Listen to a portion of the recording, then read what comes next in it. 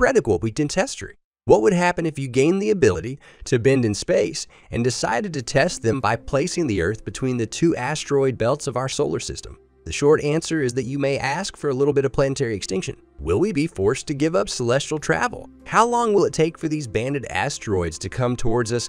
How big space rocks can we collide with? Our solar system has two asteroid belts.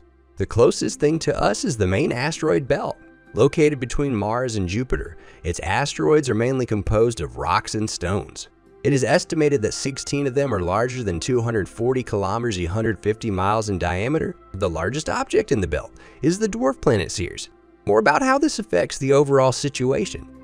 Outside of Neptune, the Kuiper belt is already behind, an area full of ice remnants from the early solar system, some with a diameter of 100 kilometers, 62 miles or longer. Another dwarf planet, Pluto. So, the fate of the Earth is not surrounded by one but two asteroid belts.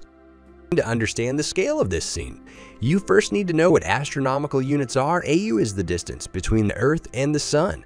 The Kuiper bandwidth is 25.0. In contrast, the main asteroid belt with only one EUA seems to be quite sparse. Suppose you left their sides and transported them to the side of the Earth. The inner edge of the Kuiper belt will be between Mars and us.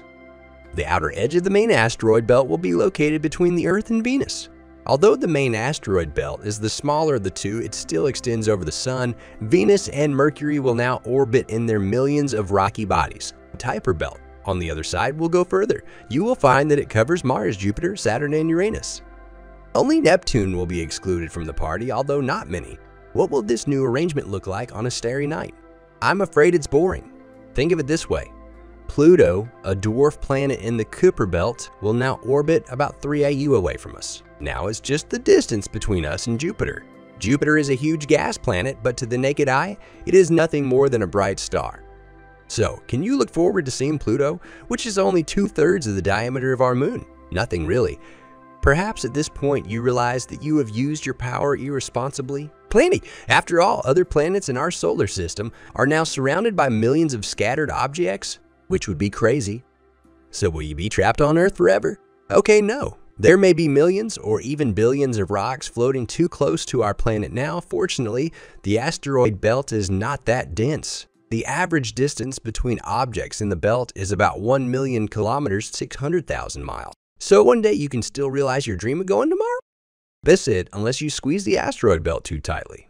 The entire main asteroid belt will now fit between the Earth and Venus, as well as the Kuiper belt between the Earth and Mars. Of course, we are no strangers to flying in garbage dumps. In 2020-21 alone, there will be about 23,000 fragments orbiting the Earth in a softball. It's just that now we won't be surrounded by debris left by broken satellites. We have to deal with large pieces of all natural materials.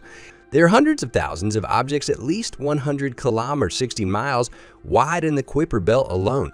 Think about it. There are hundreds of thousands of asteroids, each of which is at least 10 times larger than the one that wiped out dinosaurs 66 million years ago.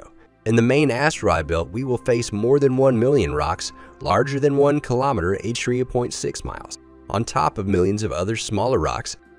So yes, space travel will be suspended indefinitely. Maybe we can at least do something useful with these asteroids. This is like the mining of iron and nickel, right? Not so fast. You will be busy dealing with asteroids bombarding the Earth from all directions. There, you heard that right.